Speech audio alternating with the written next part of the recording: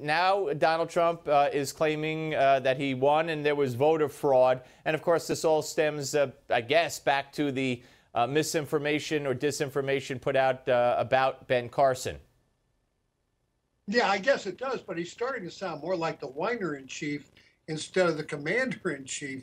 You know, Iowa's over, it's done. Now you move forward to New Hampshire, and you better get a ground game. If he wants to really keep his lead and win New Hampshire, you got to have a ground game.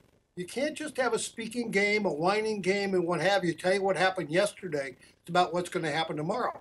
He probably wouldn't be talking about being second, if you will, and maybe first, depending on what happened, if he would have had the ground game he needed.